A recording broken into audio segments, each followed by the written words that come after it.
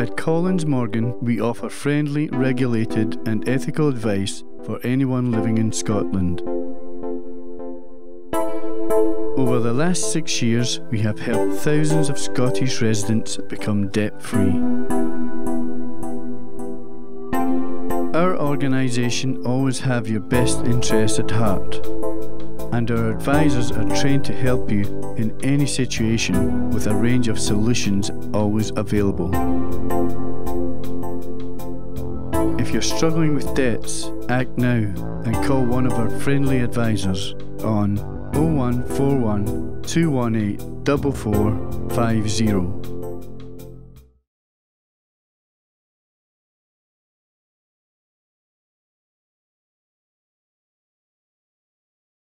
Boom, we're on. Hey. Right, we're on. And today's guest, we've got Mark Dempster. How are you, brother? I'm good. Good to see you. Yeah, good to see you. Travelling all the way up to London to be here. Yeah, Appreciate that. No, definitely. It was a good thing to do. And you know, obviously I got in touch with you just last week, and it was through Paul Ferris had been on and stuff, and he says, "Oh, you should contact," and you know, so it's good to be here. And now you're here. Yes, man with addiction problems, been in prison, yeah, to now having one of the best clinics in Harley Street, London.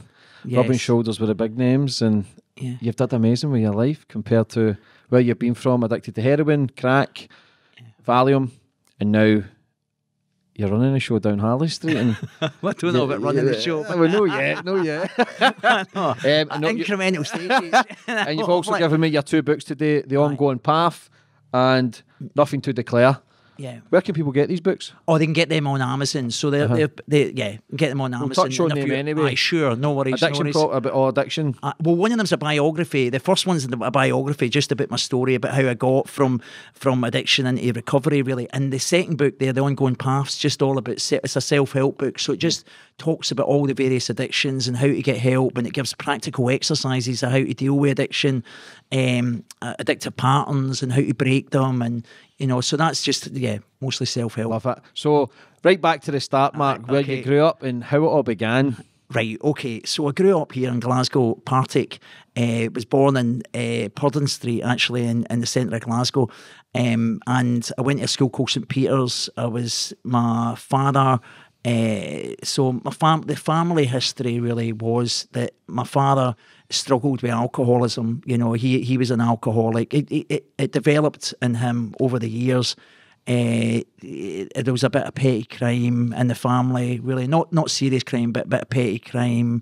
My mother was like from a convent, really. She was like I grew up in France in a convent, and had quite a sort of good education, but really strict, you know, sort of militant, sort of nuns running a convent. And so I was a lonely child. There was only me. And what started to happen, I guess, is as a young kid, my father was, because of his alcoholism, he was sort of like, he'd be sober for a period of time, and then he would slip again. He sometimes went to fellowships. He went to 12-step fellowships, and he'd stay sober for a bit of time, and then he would slip again. He'd go right back into the sort of madness. He'd have terrible accidents, really. He fell in a bucket of tar one time. He crashed a car when he was younger. His best friend in the car died. He got a really good solicitor at that time here in Glasgow called George Beltrami.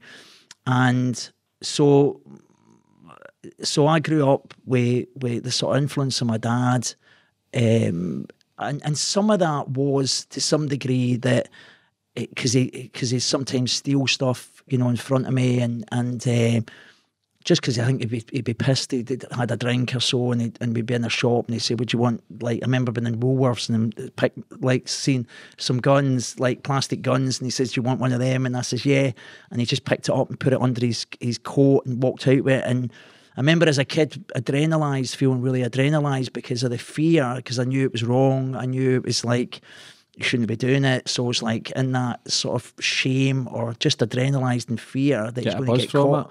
Yeah, I guess that's the early thing. And my father used to steal a lot of cars, so he used to joyride because he got banned from driving. So he'd steal a car, one time he stole actually a police car and a CID car years later when we lived in Helensburgh. So I'd be in the back of these cars sometimes, and I'd be thinking, we've not got this car, but all of a sudden I'm in this car, and he'd be sort of drinking, and so that was without. I don't want to demonise my father in any way, but he really suffered, from his alcoholism. But eventually he got sober.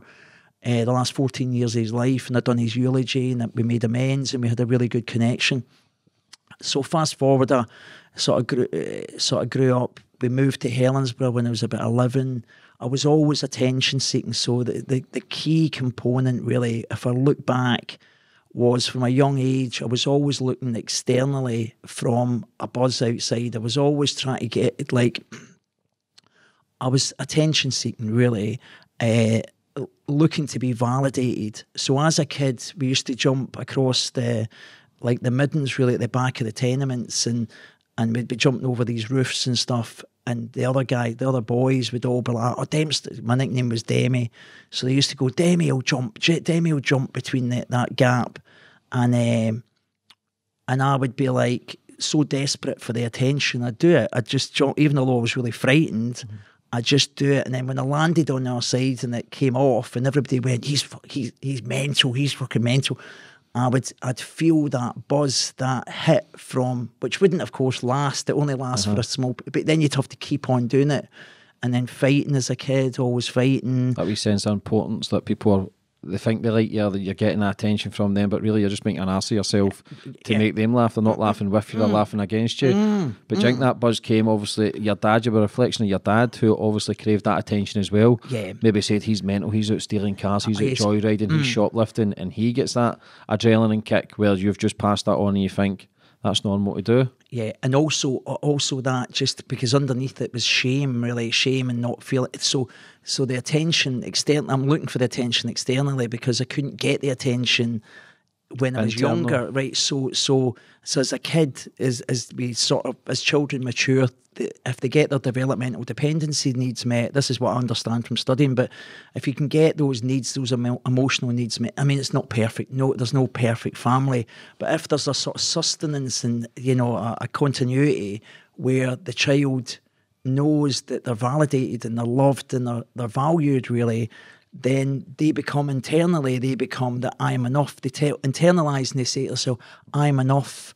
I'm a good I'm a good person. I'm of value. So they don't really need to look for it outside because their self-esteem is quite robust.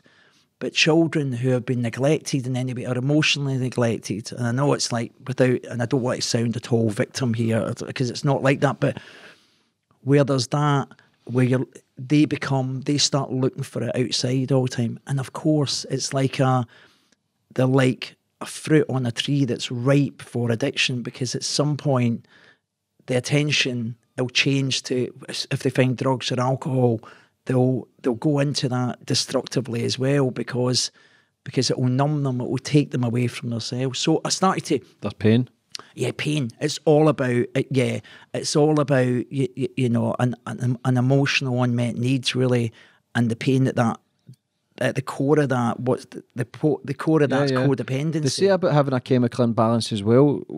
Do you know about a chemical imbalance? Yeah. Well, they say, James, that now they're able to see through fMRI scanning of the brain, they can see that people with addictions produce less dopamine in the brain than people that don't have addictions. So they can see that there's a in fact, in the States, they call it dopamine deficit syndrome. So they produce less dopamine. They also, the part of the brain that deals with stress, that's impaired as well, and impulse control. So the three areas, in fact, Russell Brand and Professor Nutt done a documentary about that and said, they could identify that, the three areas that were impaired is that. So the chemical imbalance, the predisposing factor genes too, like if your family, you've got a lot of addiction in the family, obviously those genes are passed on to you. So not necessarily you might have an addiction, but you've got a predisposing factor, a gene. And if you just then combine early exposure to drugs or alcohol plus some trauma or emotional neglect, you've got like the perfect storm for addiction to really... For the days to kick off. To really cultivate that addiction. It's weird that I always speak about it. It can pass down from generation to generation in your DNA. Yeah. But again, the mind's so powerful. I was watching something, a guy called Dr. Hamilton, David Hamilton, Scottish guy. So he did a study on people who playing the piano. They had one physically playing it and one mentally, absolutely. one mentally playing it. And they done it for, I think it was 5 days consistently for 2-3 hours. And the ones mentally just visualising playing it. They actually, when it came for the ones who visualised it, were playing it the exact same way as the ones who were doing it physically. So in their brain, they were mentally just playing the piano. Absolutely. And learning how to play it. And by the end of the 5 days, they were playing just as good as the ones who were actually playing it for the 2-3 hours a day. It's fascinating, the isn't it? brain is a fucking mental thing. It's crazy, isn't it? Crazy. Because they done it also with guys eating apples in the States. They were eating apples, and they put them up. They put fMRI scan, and they could see the exact same parts of the reward system, the brain being activated with the people that were just imagining eating an apple. So lots of it is... So he's basically saying, the brain does not know from real or fake. It doesn't know from what's real or what's imaginary. So it's all down to the mindset. It really fascinates me, and I love it, mate. I know, it's crazy. Isn't it? So where did you all start? So then, right. If I go on to the what started to happen. So first, I think the behaviour, the addictive behaviour. Really, if we looked at what was the actual, because if we take drugs or alcohol or gambling or sex, whatever the addictive process is the symptom, really. So what, that's the outward symptom, but what's at the core, what's at the root of that, really? So where did it begin then? So it began in that, what we're talking about is the looking for attention, looking for this sort of validation, feeling a void, feeling that sort of vacuum inside, being incredibly self-critical as well as a child, like always like the mind just having not any means to emotionally regulate, to be able to control your emotions, not being able to even speak about your emotions as well, because, and especially then, I guess, in 60s, 70s Glasgow growing up, and, your ego and people, how, there could be you could have a lot of problems, there could be, we were like always, we don't mention anything outside the house, really. If your dad's in prison, we just say to the neighbour, he's working on the rigs, or he's, so there's a whole thing around secrecy and therefore shame that creates shame that you can't, so if you're living a life where you're already, when you're young, starting to have secrets and tell lies, really, that's the sort of beginning of some of the behaviour that's going to sort of haunt you later on, really. And then I moving forward, my first ever, because my dad was an alcoholic, I thought there's no way I'm going to, and he did say to me when my young age, he says, look, there's a good possibility that you'll have a you'll have. Was he aware of all that stuff? He was, even back then. He says, look, because my grandfather, not on my father's side, but on my grandfather on my mother's side was an alcoholic as well. So I had like my father's side and my mother's side that had alcoholism, really. They would have been using drugs back then, but there just wasn't really drugs. There was like over the counter, there would be prescribed drugs that they would use, Valium or something. That lots of people were addicted to back then, and Valium, Mother's Little Helpers, and Valium and Librium. But so he had an understanding that it's likely that it will be passed on, there'll be some sort of genetic influence. So he'd say to me, just be really mindful that later on, but I had it in my mind that because it was so like witnessing, living with an alcohol, like as a kid I became a little caretaker from really young, hiding my dad's whiskey, putting it, stashing it away, trying to lock the door so that he can't get out.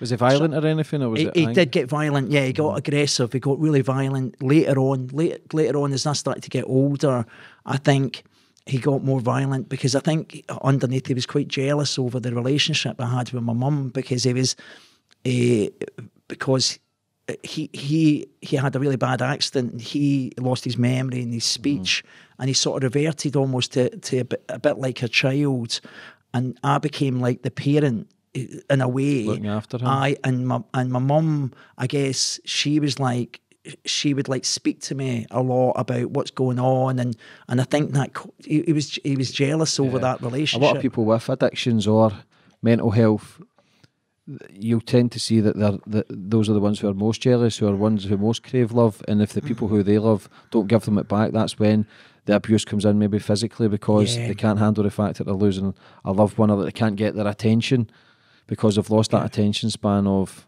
It's difficult, addictions, you know that yourself. It's really difficult, and I was a very jealous person. I was too much pride, and so for me as well, to have addiction, drink, drugs, gambling, womanising, what was that? What would you say that the majority of that stems from when you're younger? It's to fill that void. I think it's to fill, but also obviously we've got to say that it's a buzz in it as well. You know, like when you were talking about my father being aggressive, and I got adrenaline as a child. I started to, at the start he would attack, so he'd be drinking about his head, and he would attack me. I'd always keep my shoes on. I'd never would take my shoes off. I'd always want to be closest to the door, like, so I have a seat. So as a child, my brain was already getting wired, getting adrenalised. The amygdala was starting to get hyper-aroused, really. And what was happening is those first incidences where I'd have to run out the house, like just in my socks or something, because they'd be chasing me. When I got away, I'd feel the buzz of escaping, and I'd feel the high from that nearly being caught. Is that fight or flight? And that's the fight or flight stuff. So then I'd start to provoke my father. So at the beginning he would be doing it, and then I'd start to provoke him because I was looking for that.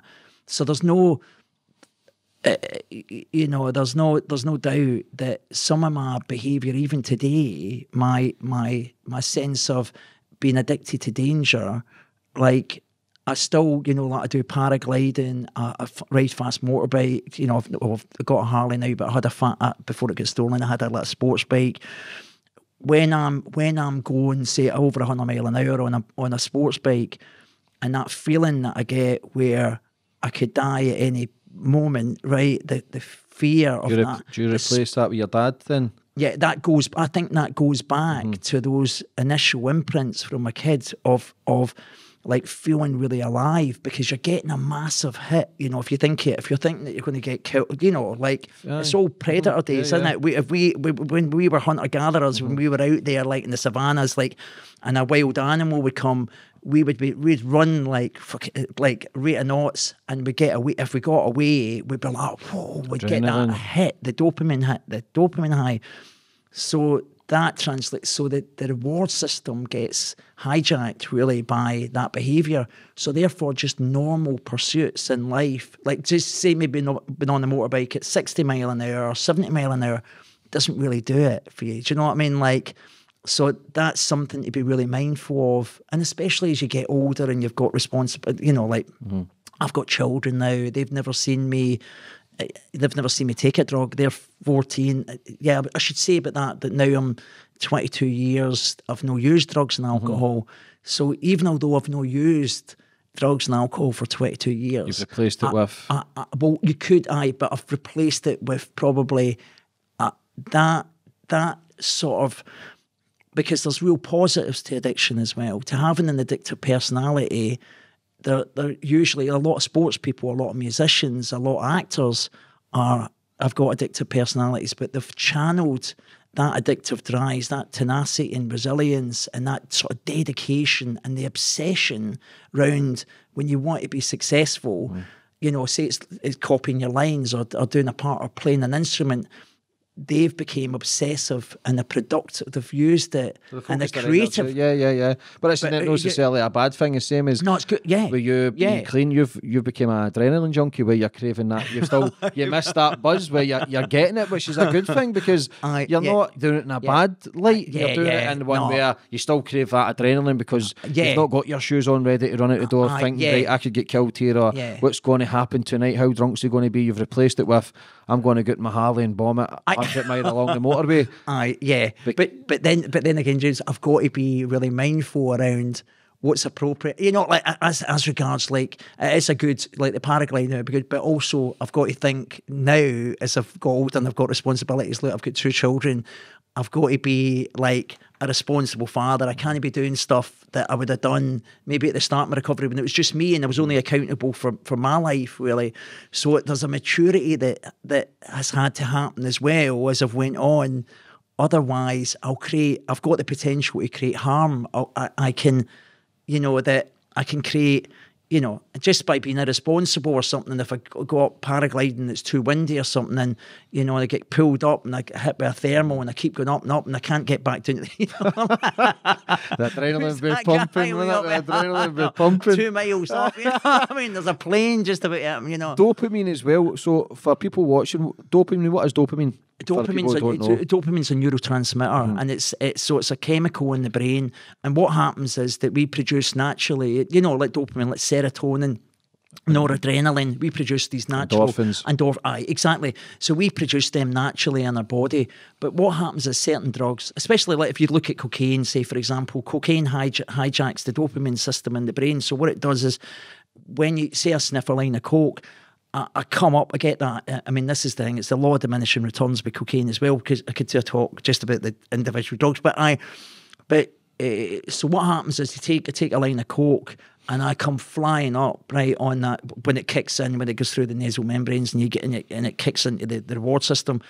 But what happens is that just floods, my brain gets flooded with dopamine just in that, you know, a massive amount of it. And what it does, the reuptake valve of the brain gets shut off, so it just keeps all the dopamine in that part of the brain. That's hence why people feel really good for maybe 30 minutes or 35 minutes, because they've got, like, the brain's just like produced so much dopamine, but it's holding it, whereas normally the brain just releases that dopamine. So we get a dopamine, say something happens, or we say the 2 years run out, we come out here and we run 100 yards, and, you know, we get that little bit of dopamine right away from that gym activity, really, or that exercise. But we'll start to come down a wee bit. But cocaine. So the dopamine thing, obviously, you know, if your brain naturally, and this is back to that, you know, the chemical stuff, you know, disability, sort of chemical dysfunction or disability. If the brain produces less dopamine, right? Dopamine works in a way, it's not just a feel-good factor, but it also lays down memory and it provides meaning and purpose in life. So it's not just the feel-good factor, it's a lot more than just that buzz. So if I'm producing less dopamine, what happens is I'm going to be slightly depressed most of the time unless I can find. So when I'm clean, when I'm completely clean, if my brain is disabled slightly and produces less dopamine, I have to find a way naturally to get a dopamine, to lift my dopamine levels. So hence why loads of people, when they get clean, they go to the gym a lot, they find or activities, or career, or podcasts, or whatever, you know. You replace it with something else, and that's where you gamble as well. It releases dopamine. That's why where people stay on addictions, because they're craving that dopamine buzz, they're craving that hit where they feel good. But once that goes, again, it is replacing that. Exercise is a massissive key. When you spoke about serotonin, this is what fights anxiety, fear, all the bad stuff, endorphins, the feel good factor. Even for people maybe a bit overweight, get out a walk, go on nature, and you'll get these natural chemicals where you feel good, but they only last for a short blast as well. That's where you must keep doing them, which is difficult. But again, it's to touch on these subjects, it will help a lot of people to understand it a bit better, because I speak about a lot of it, but I'm no studied it. I'm just learning the craft and understanding it a bit more. I can speak about it, because when I speak about it, sometimes I butcher it, because sometimes I'm like, that doesn't fucking sound right. It sounds right in here, but when I speak it, I go, I've just fucking murdered that there. So when did you start getting into the heavier stuff, drugs? The drugs? Okay, so I started with alcohol first, and then you know, my first experience of alcohol was, there was a can of Special Brew. You know, it was not glamorous. It wasn't like, it didn't start glamorous and it didn't end. What age? And so I would have been 13 or so when I took a can of Special Brew. I remember it really well, because I remember, like, I used to have an air rifle, and I used to shoot the English sailor. I mean, for any English people are listening to this, I don't shoot English sailors now. I lost my mind. But I remember I used to have an air rifle, a BSA Meteor or air rifle, and I used to, like, because I was living in Helensburgh, and there used to be loads of English sailors that used to, you know, in the town. I used to, like, at night time when they were all walking up the road pissed, I'd shoot them from a window. I remember this first night taking the can of Special Brew, and I remember feeling I remember saying to myself, this must be what it feels like to be normal, So obviously I was thinking even at that age, I was thinking that I was sort of abnormal or alien somehow, that I didn't fit in. I felt really clumsy. I felt shy. As a kid, I would always feel really unattractive as well, physically unattractive, that I'd always be looking at my nose was too small. You know, like I'd always be like looking at my features and sort of self-obsessed, really self-obsessed. And so with alcohol, that sort of like that feeling that I got gave me that sense of confidence. I right away, it gave me that. I just didn't care, and my mind then shut up. That negative committee in my mind, that, you know, because it is like a committee. It's like different, without sounding completely schizophrenic, but the voices in my head just shut up, really, and I stopped beating myself up. I stopped it, like, and I was numb, and I felt that feeling of not. But yeah, I hated alcohol because I'd witnessed what it done to my father. I'd witnessed what it done to my uncles and stuff as well. And then a few years later, in school, some of my friends in class were starting to smoke dope. They were like, I was 15, say, I was really curious. I had like if I look back then, it was inevitable that I was going to be an active addict, because I was so curious about what they were doing, because they were smiling, they were stoned, they were coming into class. And then it was a matter of time, and then I smoked some dope. And I remember even at the time when I first started to smoke dope, I remember thinking, I'm only going to do this at the weekend. I'm only going to do this. Was at the very beginning. The same shite chat. You say one night, a month, and this and that. But for addicts, people who's got diseases, we don't do one night. No, one night. It doesn't. We don't do one line. We don't do one beer. That's it. Right. Because we're craving that feel good factor to shut the demons up, because that takes you away for your pain. 100% worse the next day. But again, that stems from your father. I don't know here to not at all. But these are the steps to these addictions, to maybe getting yelled at all the time, ready to leave the door. That stems from, right, I'm not good enough, you're this, you're that, you're a no use, you're blah blah blah. Absolutely. The constant thought. So if you drink, take drugs, it shuts the voices up, and that's completely. So, completely. Definitely. And then it was the other drugs at the time. Everybody used to take mushrooms, acid. There was LSD, a lot of LSD.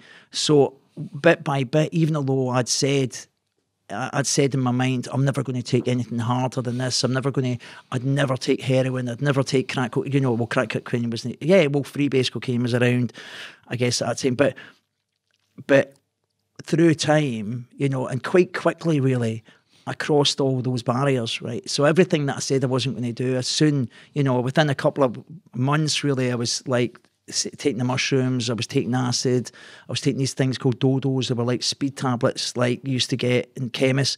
And then eventually I took every single drug. But what I was obsessed with even cannabis when I first started to smoke hash weed. Or weed. It was hash, because skunk wasn't around it. See, skunk it's quite a relatively new thing, isn't it? Skunk. Well, I'm saying relatively new in the last 15 years or 20 years, but in Amsterdam you've always done a lot of skunk. But it was just dope. But I remember getting this book called The Great Books of Hashish, and I'd look at this book, and it told you all the countries where the hash came from, like Morocco, Lebanon, Turkey, India, Pakistan. And I remember, like, as a kid thinking, I'm going to go to all those, like, I'm going to go to some of them countries, because they're big, really glamorous pictures of, right, big bits of hash and all like shiny and a story about this particular hash. How good that is about it. Exactly. Yeah. The Royal Nepalese, I'll never forget Royal Nepalese temple balls. It was like it was used by the kings and queens of Nepal, and you know, it was you know, there was this whole sort of glamour, this fable, this myth about the whole thing. Fantasy, and what happened is I did go to those countries, that hence why I started to smuggle and stuff like that. But that was a bit later, and I came to. So what started to happen is I came away from Glasgow when I was 20 years old. Well, I moved to Helensburgh when I was 11, and then when I was 20, I went to London, and then because of the growing up as a Catholic, really, in Glasgow, my supporting Celtic, I wound up meeting these guys in London and South London who were like involved at the time with INLA, who started to who they were like in a completely different league from, they were like selling a lot of drugs, but they were a completely different type of profile to the people that I used to know in Glasgow or in Helensburgh. Whereas most of the people I used to know that used to sell a lot of dope and stuff were sort of hippie types. They were much more sort of going into a sort of serious villain type profile, really, because they were involved in that, but they were bringing in lots of drugs, manufacturing speed, so they were involved in a lot of different activities. Were involved in sort of burglary, involved in commercial, but also like more serious crime as well. And they took me, one in particular took me sort of under his wing, and then I wound up I wound up just going to him for all the drugs, and then I started to make more and more money really from selling drugs. I wasn't working or anything like that. I was just doing that as a fool. And then, but alongside, I started to use all the other drugs. Mostly at the start, it was mostly cocaine. Lots of cocaine, because they were it was a glorified drug. Because they were heroin was looked upon back then in the 80s, and especially in that type of group of people who were more sort of gangsterish, really. They would really look down at anybody taking heroin. It's funny that, isn't it? Any addiction, all addictions are the same, but we kind of frown upon people who take heroin and think, fuck that. But it doesn't matter what drug you take. If you're taking it every day, you're an addict. If it's got the power on you, you're an addict. And it's funny when we label people for a junkie. Look at the state of that. When it's not right, because it's addiction problems. We've all got addiction problems for whether it's drugs or whether it's spending money or whether it's your appearance or whether it's even the self-seeking kind of stuff. There's so many addictions out there. It's hard to identify. It's difficult. But there is. Loads of people have got mild addiction, mild addictive process, or certainly habitual patterns that cause them harm, but they don't want to change it. Whether it's we've got the highest rates of diabetes, right, that there's ever been. We've got the highest rates of credit card debt. What's that? I mean, right? So people are still buying stuff on credit cards, but yet they can't afford it. But they're fixing, there's something. That's the dopamine. When you swipe that credit card, you get that dopamine rush again. Again, I know. And Amazon, just that hit on Amazon, click, and it's the same with the food. Do you question a lot of things now, though? Do you question yourself a lot? Do you still question what you do things for and why you do it? My motivational fact, not to a crazy degree, but because otherwise you'd just be like all the time. You don't enjoy life. You forget about living in the moment. Absolutely, because it is about enjoying life and about enjoying, romance, and about, because you go, oh, well, why am I going out with that girl? Or why am I going to get married to that girl? Because you'd start to create a story. Oh, is that me? I'm just fulfilling some sort of deep, But within reason, I sort of look, and especially if I start to see something that's going to harm me, any sort of like behaviour that can cause harm. You were talking about womanising, say, for example, right? If I'm with one partner and I start to find myself, there's another therapist, say I'm in Harley Street and there's another therapist just down the road, or whatever it might be, or why am I wanting to go out with her for a cup of tea? Why am I wanting to go, if she was less attractive, if I thought she was less attractive, would I still? That's lust as well, comes into play, and a lot of people get mixed up between lust and love. The love was, I always say, and that is cheesy, love is within.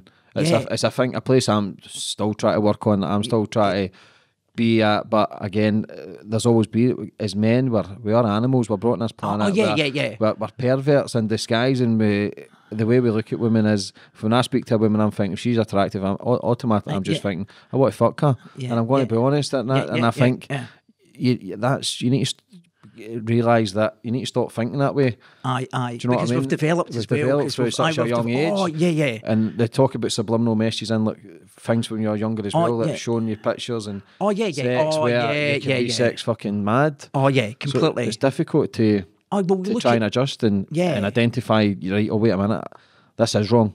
Do you know what I mean? To try and look at people as an individual instead of the lust factor. Do you know what I mean? And thinking she's got a nice set of tits, or she's really pretty. Not to objectify. Try not to objectify. So how do you work on that then?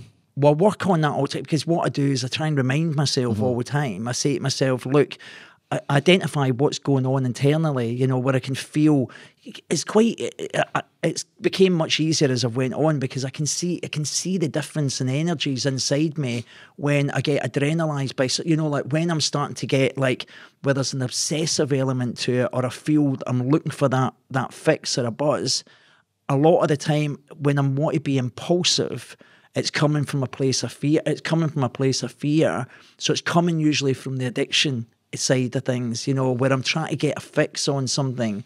So I just like, I mean, I've done lots of different things in the past, just to be able, even just writing stuff down around my agenda for things, just to write down what my thoughts are and what my feelings are, and getting it on paper, and then I can see it. Because when it's in your head and it's just circling around your head, it's really difficult to understand what part are you speaking to yourself. You know, is this the voice of my addict, or is this the rational part of my, you know, is this the intuitive or instinctive or rational, or is this an addictive drive? Because the addict part of me is the same voice, you know, is me as well. You know, it's not that's like... a chase as well, trying to get a girl on with the thought process. We've got 50,000 to 70,000 thoughts a day. Is that correct? 50,000 to 70,000, or is it 68? Oh, it's crazy. It's a crazy amount. I don't know what the exact... So you're constantly battling and trying to...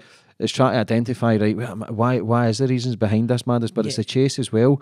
If we're addicts, it's a chase. Yeah. It's a chase to try and... I know, but it never stops, doesn't it? Do you notice that with especially with social media as well, though, because a lot of people are prancing about in their fucking bras and pants on their photos as well. So there's a lot of... But that doesn't make it right to be like fucking grueling and grovelling over pictures, but it looks in your mind, and the first thing that comes to your mind is sex.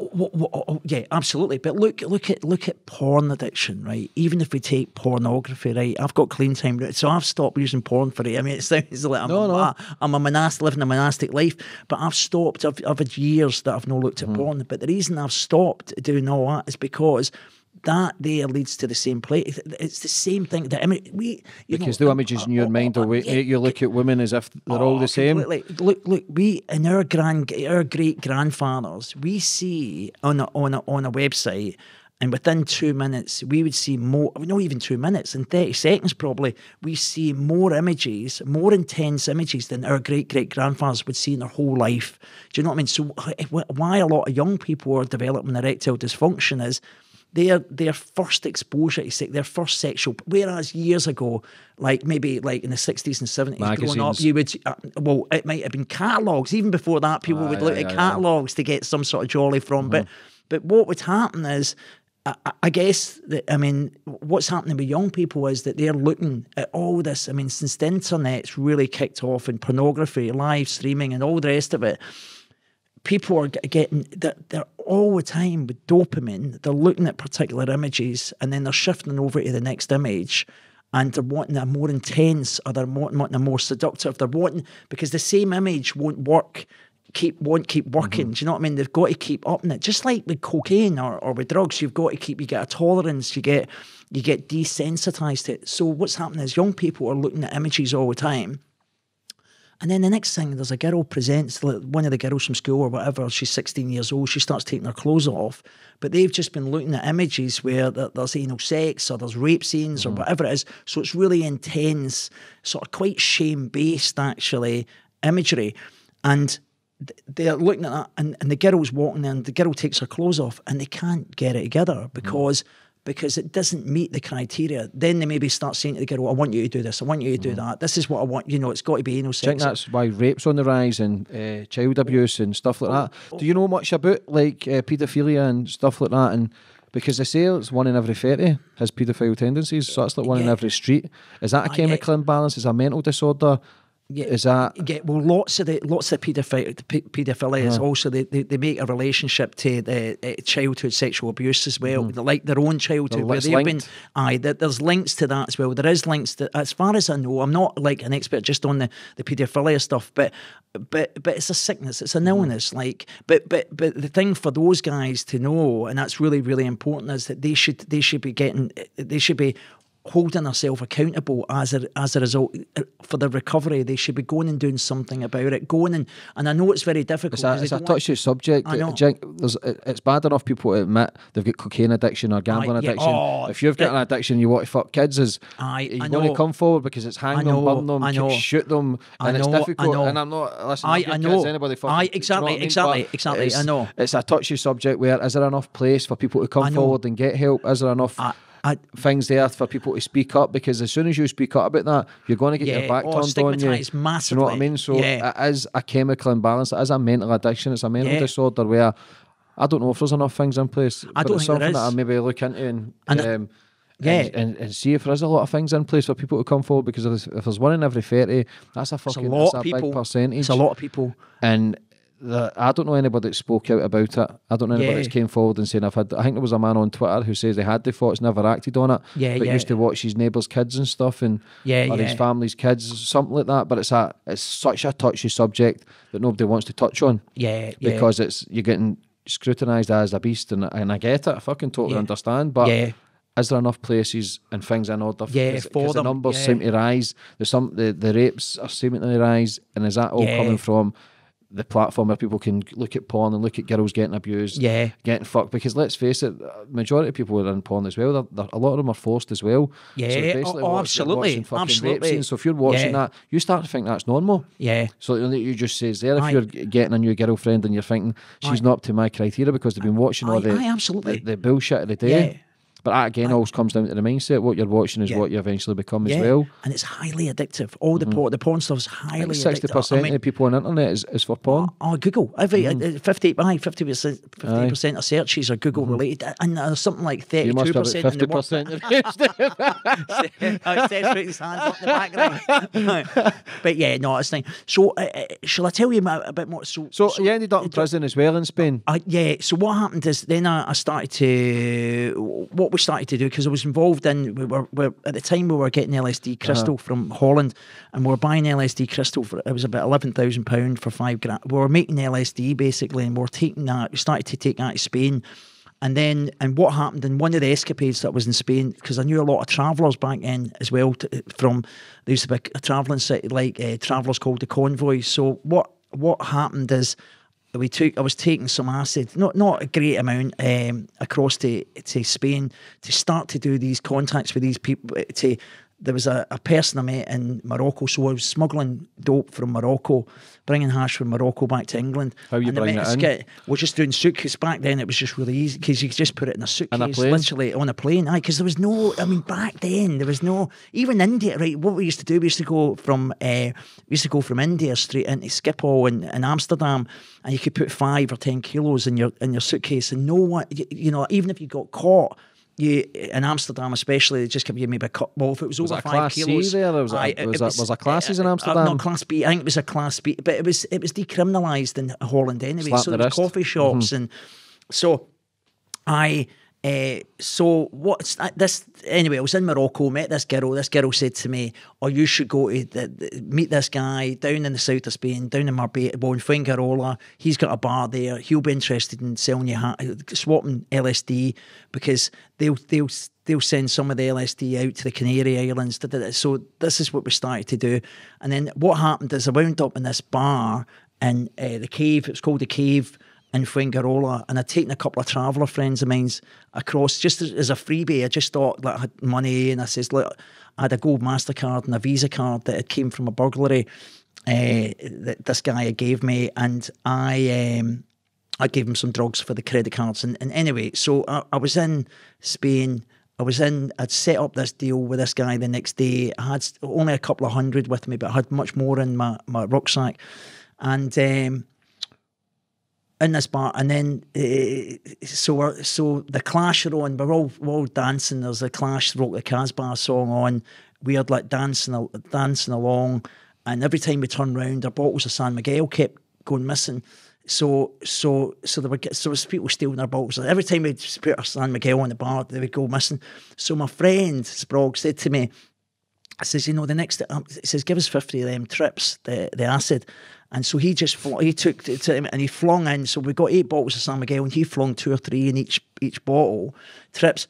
So what happened is the people were stealing the drink. They obviously drank the thing, right? But there was a 16-year-old girl who was part of it. So it was a couple of boys, a couple of brothers or so, and the sister. So she got the thing, mate, and she was 16 years. She started flipping it. So I didn't know any of this was good because I just gave him the acid. I carried on dancing.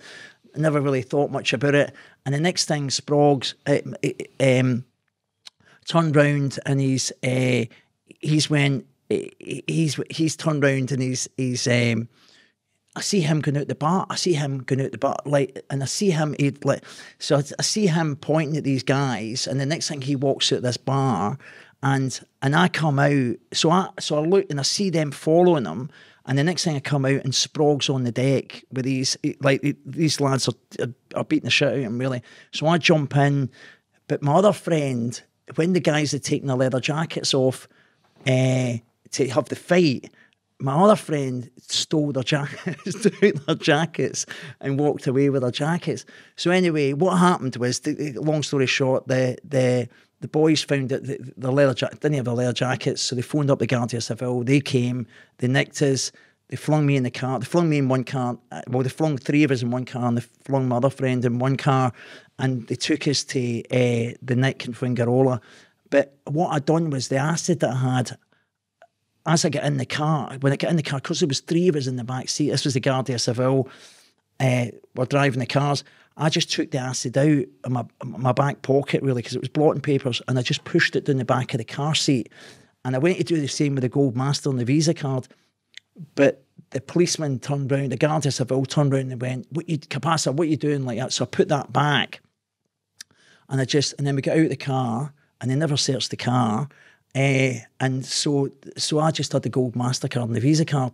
But my friend who was in the R card, he got nicked with 400. They found the 400 trips, but they never even then searched the car.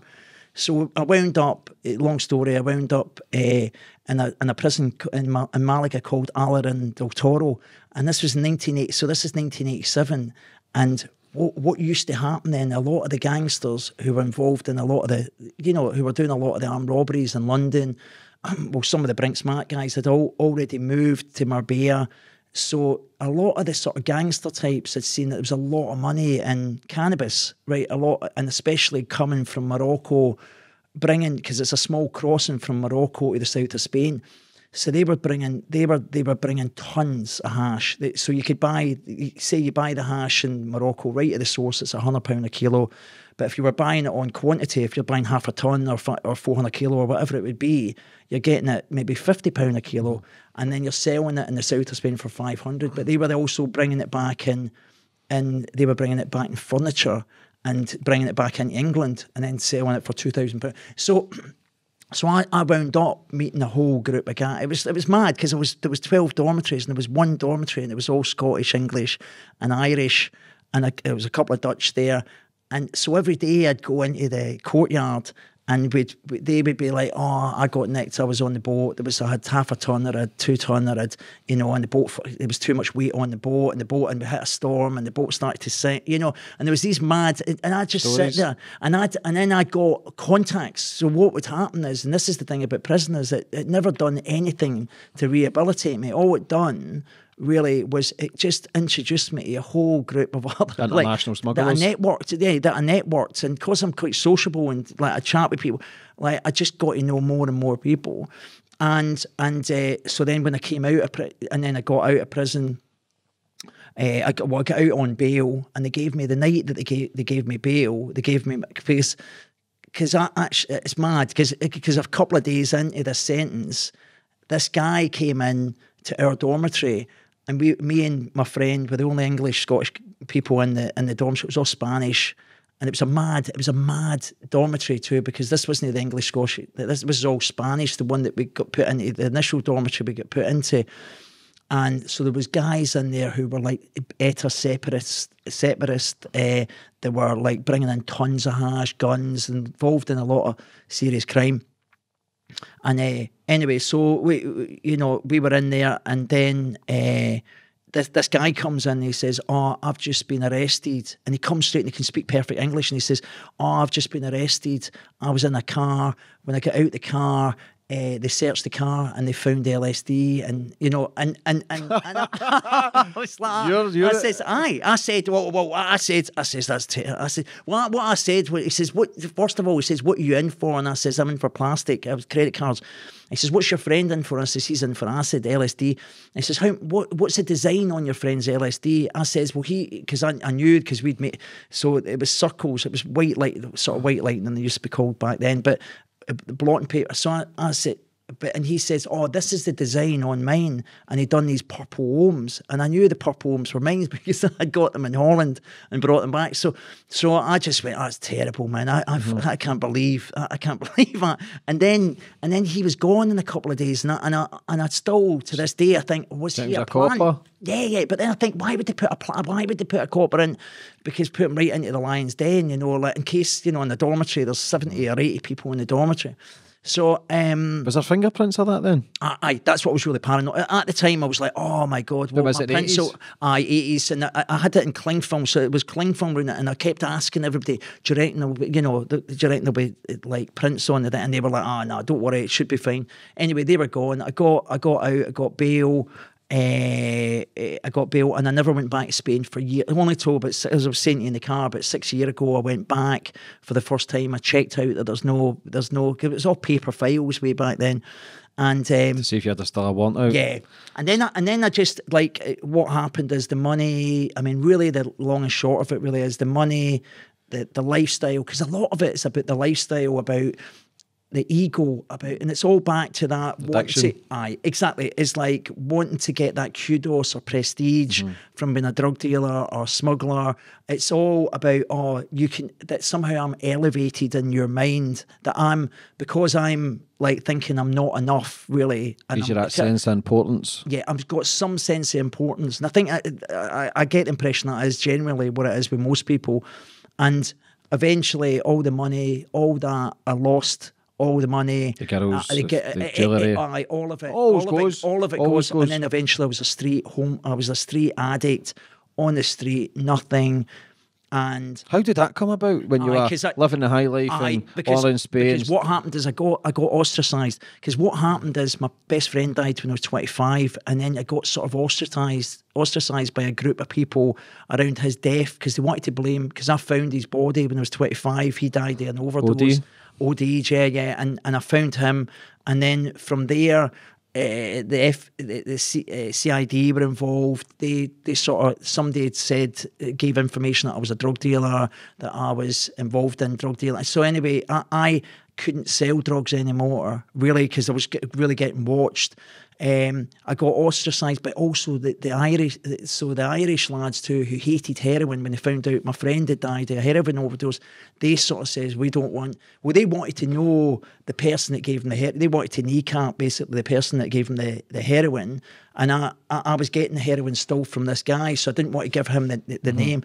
And I got ostracised for them. So then I had a raging, by that time I had a raging heroin habit, but I had a chunk of money, and I thought, well, what I'm going to do now is, if I can't make money, I'll just go to India, to the source. We'll go to the Golden Triangle, Thailand, Burma, India. I'll go right up in there, and it's peanuts. So I wound up going there, getting a motorbike, driving away into the just into the hill tribes, really, in the north, right in the north, Chiang Mai, Chiang Rai, right into where the border is, and the heroin there, they call it number 4 white heroin, and it's the pure. It's like you could, but I was jacking it up, and you would die if you took it. Oh yeah. You could cut it. Oh yeah, well, if you came back here, you'd have to cut it severely, because it would be like, I don't know what the maximum strength, but it's very pure. You just put cold water. You just what colour is it? It's white. It was white heroin. I've seen lots of different colours. Most of the stuff that's in India is brown sugars, but brown heroin, and the stuff, and that came. A lot of that was produced in Iran and Afghanistan, obviously. And in different countries, you get different. Like in Malaysia, when I was in Malaysia, you get this. The heroin was sort of an orange, a really orangey, not like the colour your jumper, but which is red, but it's like an orangey colour, really likes, and it was really, really pure. But this stuff in northern Thailand, and I just wound up in this little village, I mean, I was the only. It was mad, really. I was just in this village, Did you and there was wing no. Wing it, no contacts, just go there. I just got on the motor. So what I done is I was there in Bangkok, because what I started to do was I started to bring hash from India, like just swallowing it, so you could get about a kilo in your belly. So I'd swallow the hash. I mean, it's mad. I'll tell you a mad story, right? Once I was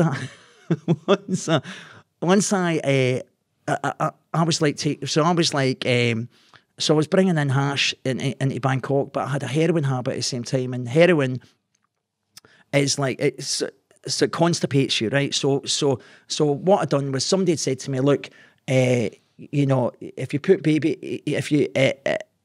dip it in beeswax, right? If you dip, so each Bollinger, right, of hash, say it's a 2 gram lump of hash and you put cling film around it, if you dip it in beeswax, then that puts another layer on it. And they also said to me, I mean, it's not just speculate, this is just made up by people. I mean, there's no evidence base to it really, but he said to me, listen, the stomach acids go through in 24 hours, 1 layer of cling film. So if you've got 2 layers of cling film, that's 2 days, right? And if you dip it in beeswax, then that might be another day or whatever, right? So anyway, I get to Bangkok, but I've got a heroin habit, right? And I know that if I take the heroin, I'm going to not be able to get this, because I've got like nearly a kilo in I've got about 850 grams in my tummy. So I'm like, but I'm dying for some heroin because I've got a raging heroin habit, right? So I go to the chemist first and I get laxatives. So I take all these laxatives, but then at the same time I'm shooting up heroin. And then so that day I've not got the heroin out, and I start to eat as well. And I'm drinking this Mekong stuff and the whiskey. And then eventually, so the next day, I say to myself, right, today I've got to get this stuff out my belly because it's been in here for the. So I'm like, so my head's saying, right, okay, but my head's saying, like, oh, but you've got 48 hours with the 2 layers of cling film and you've got this beeswax things. But what has happened is the beeswax, because I'd used this beeswax, which was the worst idea ever. I don't recommend it if they're ever thinking this, but don't ever do this. But so what happened was I wound up, the next day passed, I used some more heroin, so I'm still constipated. But the third day, right, my belly, honestly, I just couldn't. But because the beeswax, it all congealed, it all stuck. As one? So when I was trying to push on the top, I couldn't get it out, and it was just a mental. I mean, I remember this one night. I on the third. I mean, this is nuts. On the third day, on the third night, about 2 o'clock in the morning, I'm in this hotel room and I'm like in pain, but I can't go to the hospital because if I go to the hospital, you get in the jail. Aye, exactly, right. And it's Thailand, man. It's like, you know, you could get a life sentence. You know what I mean? Like, so what I'd done was I was sitting in the toilet. You know how they've got these hoses? They've got these like so they've got just a hole in the ground and then they've got a hose. I was thinking, because I could understand it all so I just stuck this hose up my arse and put on the thingy to try and break it down, the thing. And then what happened is it seemed to work, right? Because with the pressure, I don't know, with the pressure, it felt really uncomfortable, obviously. And then I basically, next thing that it all started to come out, not inside the toilet, but just beside the toilet. And then I looked down and there was a Timex watch, right? That somebody had left a watch, an old Timex watch. And I remember like looking at the watch and thinking, and I grabbed it and I thought, what a result, I found a watch, you know. And it's just I'll just never forget it because it was just like, you know, I was in absolute pain. I'm doing this thing and putting myself in such harm and potential to go to jail. But yeah, I find this watch and I think it's like Christmas, you know. How long would it normally take you to do the toilet and get a kilo shot out? Oh, you could do it. You could get it all out within like if you. Oh no, you could get it. You know, if you just went to the bathroom, you get it all out. You know, I mean, are you making good money? No. What it was, well, if you brought it back to England, you'd get. If you were bringing it straight back, you'd make only a couple of grand. I mean, this is the thing about all this, James. It's like at the end of the day, what I was doing, I'd ran out of money and I was just like doing this stuff to just survive. Like all the money sort of went on because I was in Goa and I was taking coke in Goa, and so all the money had gone. And then I was just like, it was just like doing these things just to get the money to survive, just pure survival. But absolute recklessness and not not caring about myself, you know, because ultimately what happens is you don't care about yourself. It's dereliction. You've walked out on yourself, really. And then, so then if I, so that... When did you come back to the UK then? How did you end up homeless? Over there first or the UK first? I wound up in India for a couple of years, and then I couldn't get any more visas, and I had to come back, and then I smuggled some heroin back, quite a bit of heroin inside again, back to England. And I mean, that's great. I mean, I could have completely. And this is the thing about this, is if I think about how many times I've overdosed, how I shouldn't be here. There's no way. The things that's happened to me, I've been stabbed, I've had guns in my head, you know, not even just the things that I've done to myself, the amount of overdoses, the amount of drugs I've had in my body, bringing it across, you know, going into Thailand with loads of heroin, going into Malaysia, like, I remember going through the borders and it's dada means death, drugs means death, and sitting on the back of the bus sniffing heroin, and there's a big sign saying, if we catch you with drugs, you're going to be killed, you know what I mean, and it's... But do you think that again comes back to the youth with the adrenaline? You've craved that. Adrenaline. That's a turn on. Death of drugs. So I'm just going to sniff a bit of gear behind a copper. Yeah. Just for that buzz that I could get killed, but that's what I need, because if I don't have that buzz, then my life feels like shit. Yeah. It's just, I don't feel alive unless... I don't feel truly alive. That's the thinking, is that I don't feel truly alive unless there's the threat of death, unless I could die any moment. So when you come back to the UK... Come back to the UK, then I sold it. The girl I was with at the time, she was smuggled, right, so she used to get she was parcels. She smuggled some, so I was going out with this girl, she was a Jewish girl, she's dead now. Lots of the people I was around are dead. Overdose. Suicide. The usual suspects if you're dabbling. Yeah, absolutely. And so she was getting parcels sent across. I wound up then going to Israel with her because she got nicked. So I wound up going to Israel with her, and then I'm in Israel and trying to clean up. I was going to go in a kibbutz, but that never really happened because I found heroin half the price of what it was here and better quality. So we just wound up using in Israel. And then I came back, and then it was about another 4 years of just pain, just been on the street, just like, you know, and that's why the big issue and stuff, you know. So you get involved in the big issue. Now I'm a trustee, the big issue. I've been a trustee for a few years now. So everything you've came through, all the abuse, mentally, physically, drink abuse, drug abuse, prison, Spain, even prison in Scotland, to being homeless, to nearly dying, being stabbed, guns in the head. When did you go, fuck this, I'm changing? Well, I had to, it's not even... What age were you? I was 32, so I never get clean till I was 32, and I think I could have, I got it when I got recovery when I got it, but at 32, I'd absolutely was smashed, you know, like I'd was at an absolute rock bottom, and I thought, I was suicidal. I was absolutely suicidal. Every day I was thinking I just want to kill myself. And then what happened is I got arrested, wound up in Belmarsh, and I got the motivation was to avoid what happened I got clean, but the motivation to get clean was coming from a place of that, to avoid a prison sentence, to avoid this maybe 3-year sentence. But actually I wound up going into a rehab. So I wound up getting into a rehab in London, and I really thank the NHS, man. Really, like, if it wasn't for back then funding, and I know in Scotland it's really, you know, funding's really, really, really tight in Scotland, and they don't really put enough money into rehabilitation at all. They put a lot of money into methadone here and stuff. But anyway, I wound up in this rehab, a detox, and near where I live now. And I think I rock bottomed. I was really, and my ego was deflated enough for me to have humility to know that I need help. I can't do it on my own. Like, I need to get some help.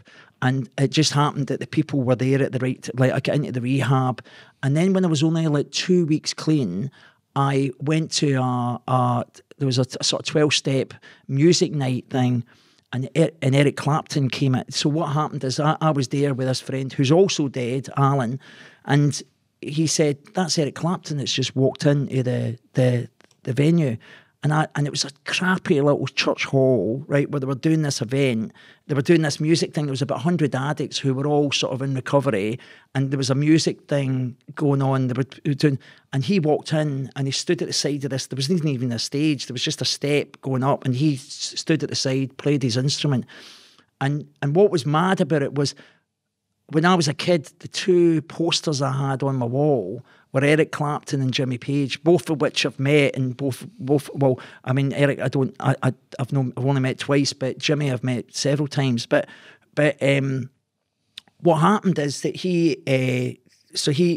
I went up and started to speak, because my friend said, "Oh, could you get me his autograph?" Right? You're not meant to get autographs from Twitter. You're not meant to go and ask like Especially celebrity people. Yeah, exactly, right. But so I didn't know. I was all naive to it. So I went up and I started to speak to Eric, and he says, "Where are you? Are you?" And I says, "I'm in a rehab. I'm in a detox just up the road." And he was like 8 years, because he'd went through that tragic thing with his son dying, and and got through that whole thing clean. And so he was like really like, "Oh, that's good that you're there." He was like, he's humble, really humble, and really compassionate. And I came out of that event and I thought, what a buzz, man! What a buzz that I've just met this sort of like celebrity that but what it was not so much about meeting him, was just the fact that I could have fun when I'm clean. That I could actually, after letting go of drugs and alcohol, I could actually have fun and enjoy myself. And I had a good night that night, listening to the music, and was completely clean. And and I guess what happened from that just really drove this ambition in me to remain clean. It didn't happen because at the beginning it's difficult, because my head, the addiction's so strong. And the demons. It's going, come on, you can just do it one more time. You just like have a drink, you can smoke a puff, right? Dope was like a big one, was saying, oh, you could just smoke a couple of joints. You had a problem with heroin or coke or crack, but you don't really. You could go back to the days where you just smoked a bit of weed. That's where it starts, and then you need heavier stuff to create that dopamine, because eventually when you smoke enough, you don't get that buzz. You need to jump from addiction to addiction. So because you've listened to your story, and to now having a clinic in Harley Street and rubbing shoulders with the biggest names in the world, and it's some fucking story. How did you become so? What I done was I went to school. So then I got like, I thought, right. I met a counsellor. My counsellor back then was from here, from Easterhouse as well, Tony. And he was like saying to me, just stay clean. You've got to stop gambling as well. Gambling was came up as soon as I put down the drugs. Now gambling was the next one that came up, because gambling was underneath as well. You replace it. Exactly. So I had to stop gambling. The last bet was on the Cheltenham Gold Cup. That was like 22 years ago, and so he'd been so he was a therapist, and he had all these qualifications. And I just modelled really what I seen other people. By going to 12-step groups, I started to see other people who'd really changed their life round, who'd really who were a bit further down the road, who were like 2 years or 3 years clean. And they were working now, productive members of society, taking responsibility, were getting married, having children. And I started to think, well, that's what I want. I want all that stuff, really. And how am I going to do it? I need to identify my own, like the stuff that I talked about at the start is like having the addictions, like having a twin that resides inside, that it's like having a flatmate who never goes out. It's always that addiction is there, but it's just not as powerful as it used to be. So the idea is to know thy enemy, isn't it? To get more awareness of myself and to know my addiction as much as I can, to protect me from. It's like that mafia saying, isn't it? Keep your friends close and your enemies even closer.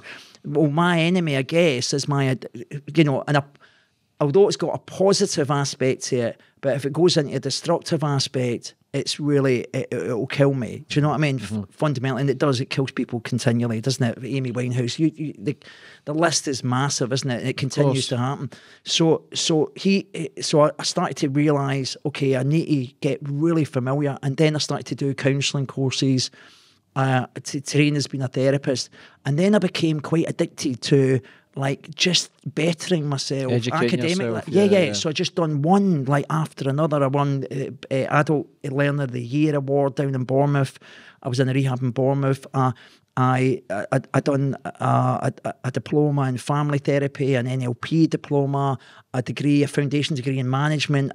Then it slowly over time, I was working, and then I started to manage services, and then bigger services, and then I'd done a traumatology to be a traumatologist, a postgrad in traumatology. So I've just kept on doing things to better myself academically, but at the same time, I understand you as well. I understand me as well, but also realising that my addiction as well, even if it's not an outward symptom as in drugs or alcohol, but there's a part of me that wants to try and restrict me and keep me small, and being aware that it uses procrastination, it uses a number of different tools. A part of me, now I know this is part of the human condition as well, but there's a part that will hinder me from achieving goals.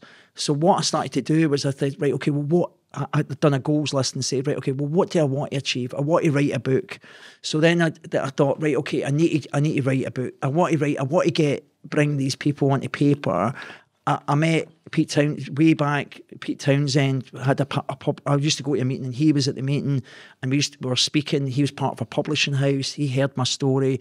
He said, listen, you've got to get this on paper. You've got to get it on paper.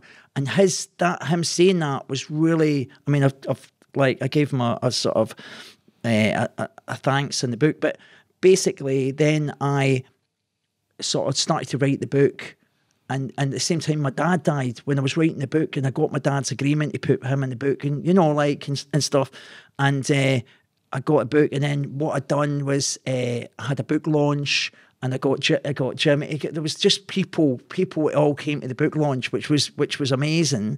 And then I just targeted all the newspapers, TV.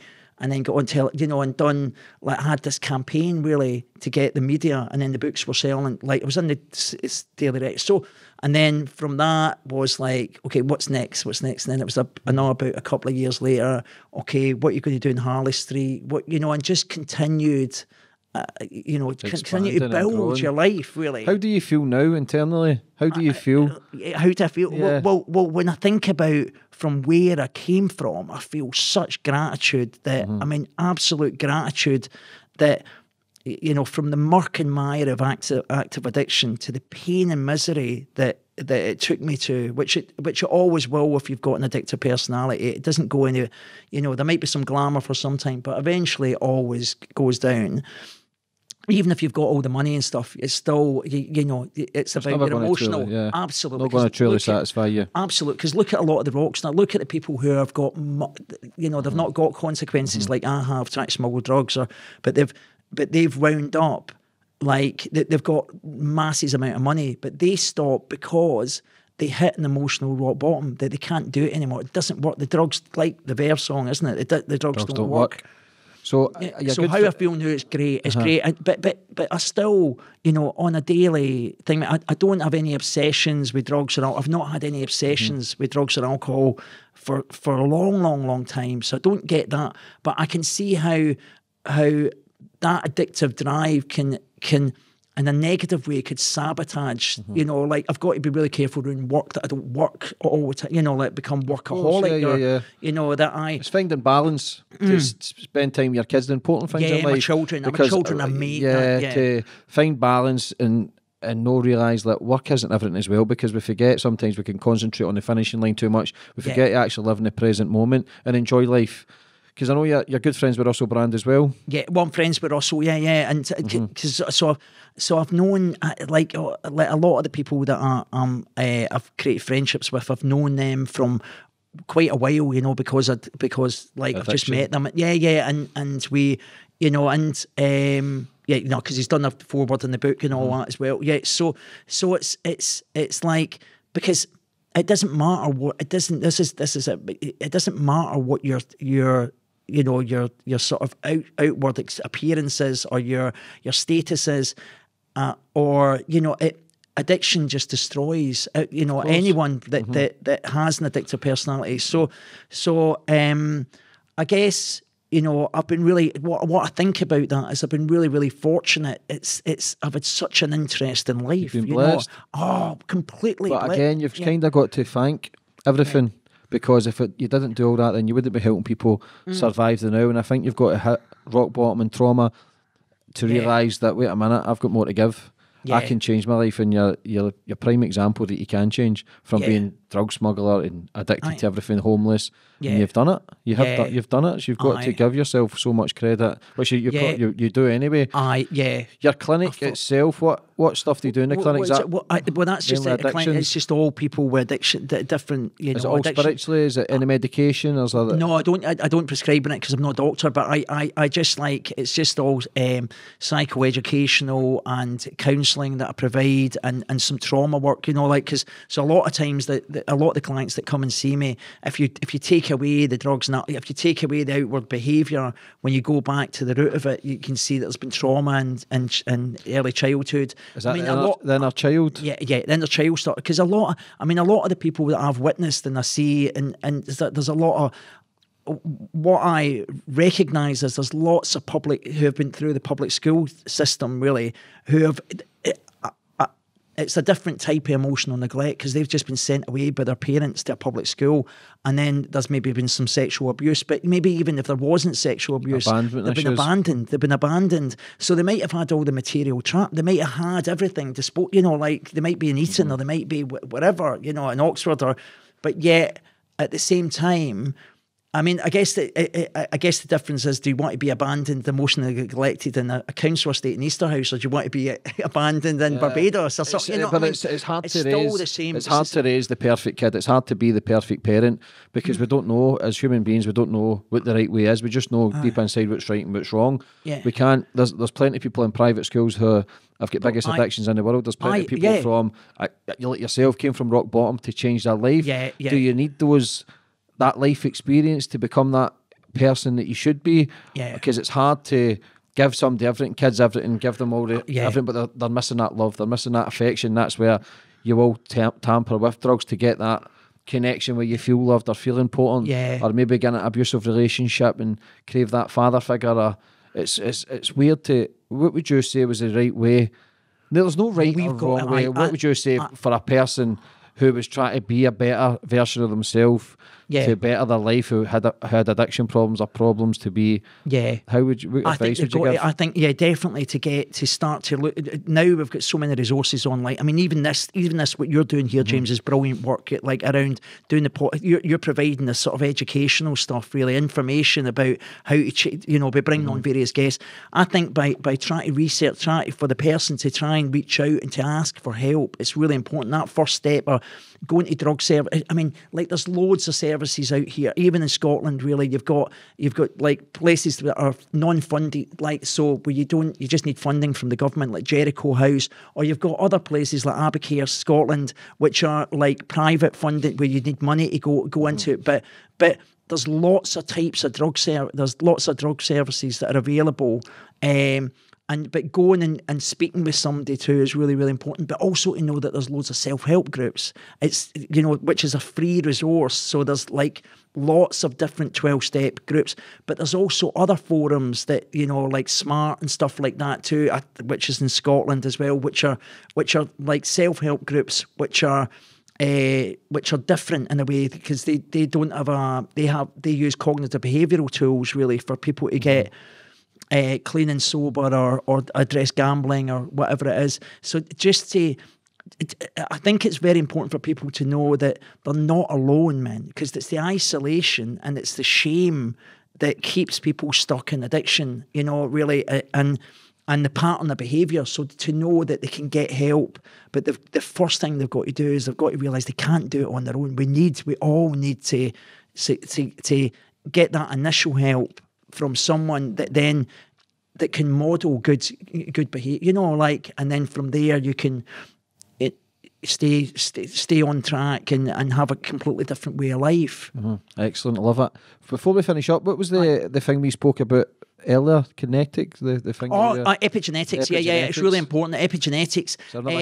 It's good to research some of that stuff because what they're trying to say, what they are saying now, the latest sort of scientific data evidence-based really is that they're saying that epigenetic, that we can change the genetics, right? So if we've got predisposing genes, so example, me and you know, family of addiction, you know, we've got a predisposing gene factor, but they're saying that the environment, 70% of what makes that can turn that gene on or off is the environment. So if you were surrounded by an environment, say, or it was created, an environment was created that was really sort of nurturing somehow, or that could provide a completely different message from what your sort of genetic code, your DNA sort of your normal sort of driver, then that can really change whether or not you develop an addictive process. So if you just look up